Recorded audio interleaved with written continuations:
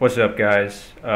Today we're going to be breaking down some potential dark horses in the Big Ten this year. We're going to be talking about a couple potential dark horses in the Big Ten West as well as the Big Ten East.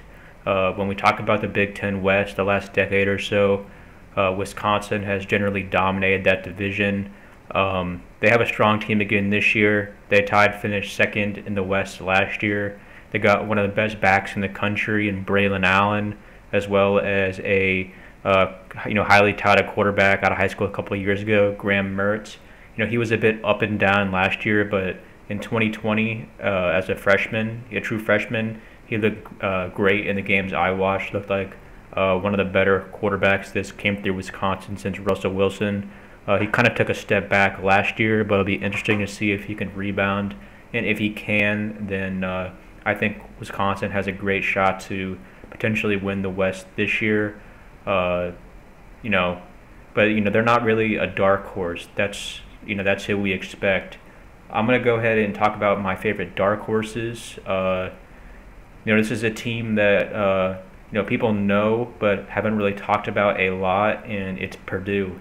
Purdue has one of the best quarterbacks in the conference, if not the best quarterback in the conference right now, and Aiden O'Connell threw for, I believe, 30 touchdowns last year. Uh, Looked great against Tennessee in the bowl game.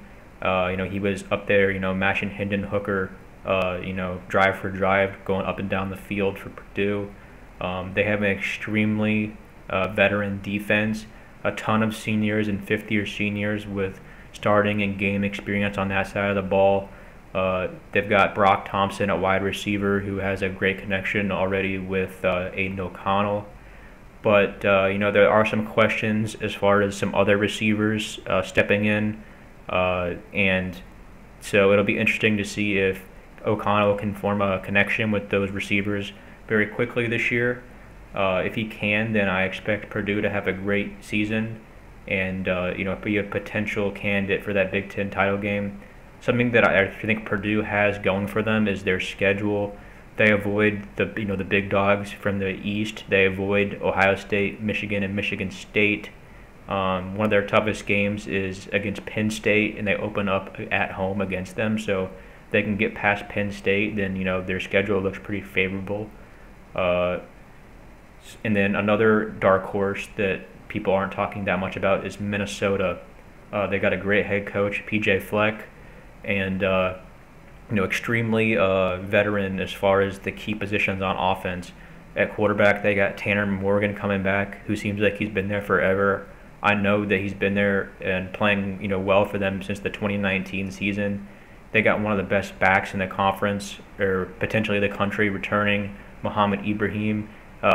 Tore his Achilles last year, but he's a great back. Was a huge key to their success in that 10-win season they had 2 years back. They got Chris Ottman-Bell at wide receiver, big play guy, and a solid defense. I guess the defense is the question for Minnesota. They lost some starters on that side of the ball, but if those new guys can come in and play well, then I think that they have the offense, given they stay healthy on that side of the ball, to really put up some points and do well in that division. So those are my two dark horses for the Big Ten West: be Purdue and Minnesota. Everyone talks about Iowa and Wisconsin, but I'm not gonna.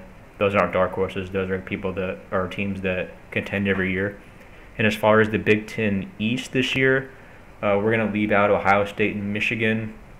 I mean, I guess Michigan State, you could say, is an elite team as well. I actually think that they're my dark horse this year. They've got Peyton Thorne returning at quarterback.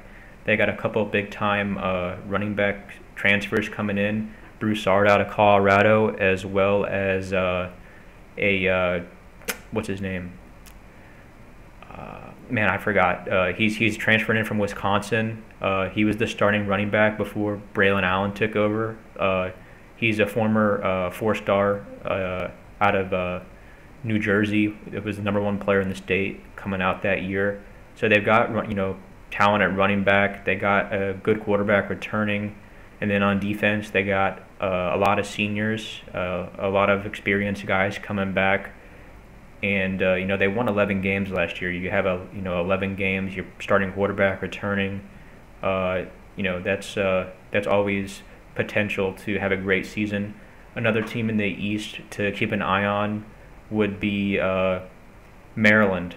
They have Talia Tagovailoa at quarterback, as well as some great receivers. They got Jacob Copeland transferred in from Florida. A great big play guy. They also have one of the other what's his? I mean, I'm going blank, but they have another great receiver that's returning for them, and I think the defense is going to take a step forward this year. They got a lot of players that have game experience and have done well, and I think that the ability to put up points is huge, and I think that Maryland is going to be able to put up a lot of points. It's just a matter of can the defense get off the field. If they can, I think they have the potential to make some waves. I don't know about winning the division. That's a little bit of a stretch, but potentially getting into that third, fourth spot if they are able to win some games. Penn State is another team. They have a ton of talent on that roster. They got an experienced quarterback coming back, Sean Clifford, but it's just some questions. Clifford hasn't played that well last year, and they only won 7 games. So going from 7 wins to potentially having to win 10, 11 games in order to win that division, it's a lot to ask. So I didn't put Penn State in there, but they do have a talented team, a lot of 4- and 5-star recruits. So they could potentially be a team to look out for.